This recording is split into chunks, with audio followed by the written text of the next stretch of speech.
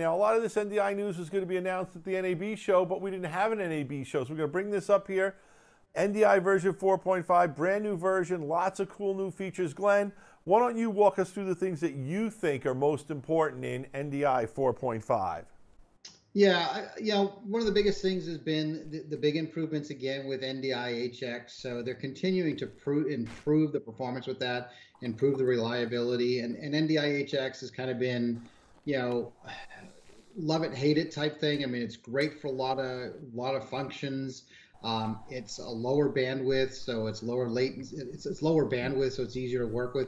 But it's always kind of been a little bit slower and a little bit more of a dog to work with. They have continued to make improvements, so it's much more reliable now.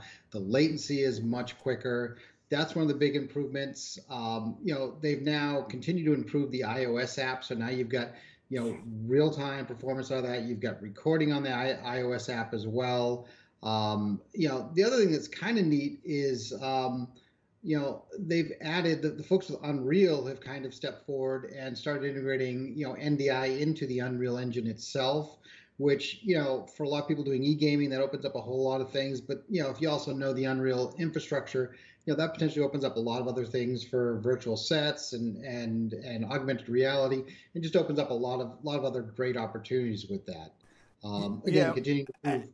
And one of the things I like is now any computer can record any stream that when you're producing a show, which, it's important to record all the video, but a lot of times what would happen is, your TriCaster or your vMix or your box would be spending so much time recording, it wouldn't have all those computer power assets to do all the other stuff you wanted to do. So now you can put any laptop with some external fast storage hooked up to it, and you can be recording whatever streams you want from your show. And I think that's a real important feature. I want to thank NewTek for giving that to us, because it was something they talked about early on that we'd have. Took a little while to get it stable enough that we could do it.